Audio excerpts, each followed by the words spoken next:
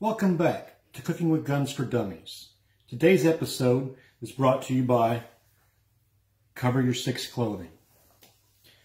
So a question I get quite often is, Brent, whenever you're out in the wild, how do you cook your steaks?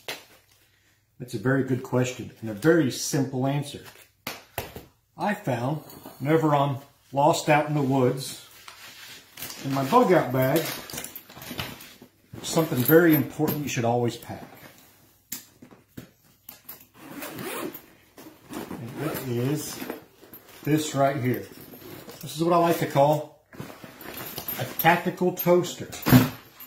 What makes it tactical? Or, where did you buy the tactical toaster? Because they're always sold out at the gun shows. Well, this one right here, my friends, I made it.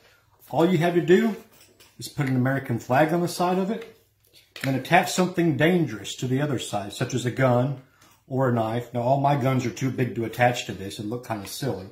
I just use electrical tape and my survival knife. And there we go. There is our tactical toaster to cook our steaks in when we're out lost in the woods or the desert, or you're, in your backyard and you're lost and you can't find your way back. Use a toaster. It's very portable and it's small enough to fit into a backpack. I'm sure a lot of you guys are asking, well, Brant, what are you going to plug it into?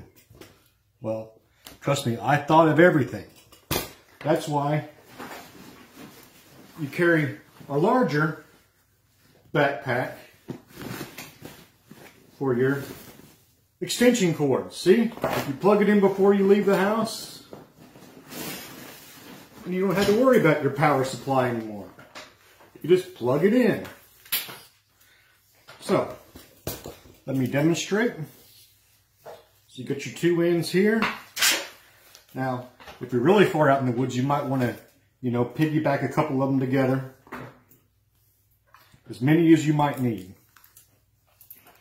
So we'll plug one side into the cord here.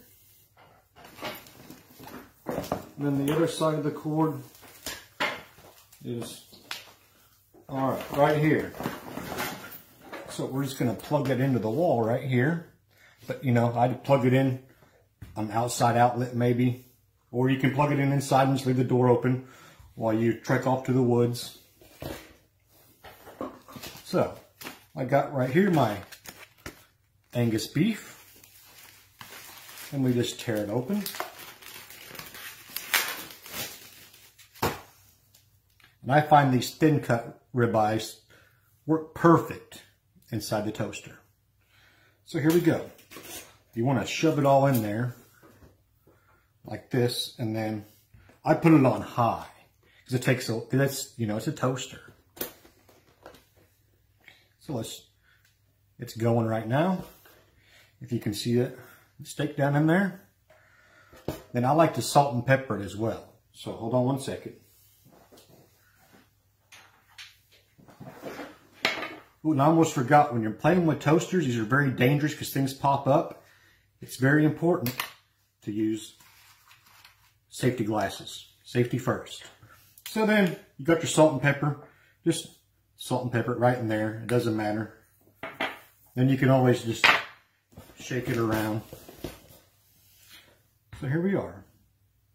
Oh, it's starting to smell good. Can you see it sizzling? Oh, it's sizzling good too.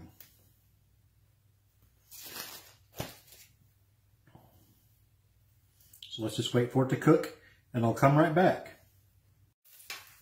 Okay, so now our steak has popped, which means it's ready. In fact, I had to cycle it twice because I like mine rare.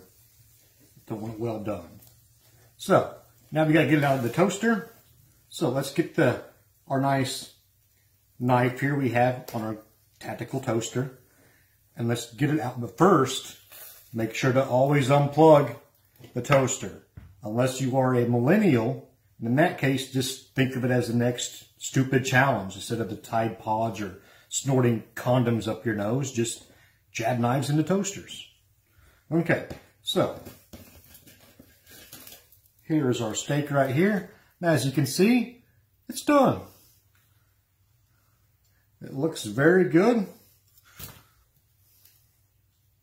So, Ooh, and it's nice and hot too. Look at this. Fall apart. Also, if your steak isn't quite as done as you prefer it to be, like, see, this is kind of red right there. I mean, to me, that's fine. But if you like yours a little bit more well done, and your toaster's ruined for some reason, I don't know, something happened to it. This is why I carry a Taurus Judge right here. But there's something special about this Taurus Judge, and that is, you can buy these right here. Dragon's Breath 410 shells. Load some of these babies in here, fire off a few rounds into that steak. Next thing you know, it's well done, which is how you ruin meat. But it's still fun shooting the Dragon's Breath at a piece of meat. So, that is how you survive when you're lost in the wilderness and all you have is a toaster and a bunch of extension cords. But I must add, after you cook one steak in there, that this toaster is pretty much ruined from now on. So just throw this away. The next time that you're hungry, just get another toaster. Or you can carry multiple toasters in your bug out bag for this kind of situation. So anyways, thank you for watching. Remember, always be excellent to each other, and God bless America. Oh, man. Thank God I'm not vegan.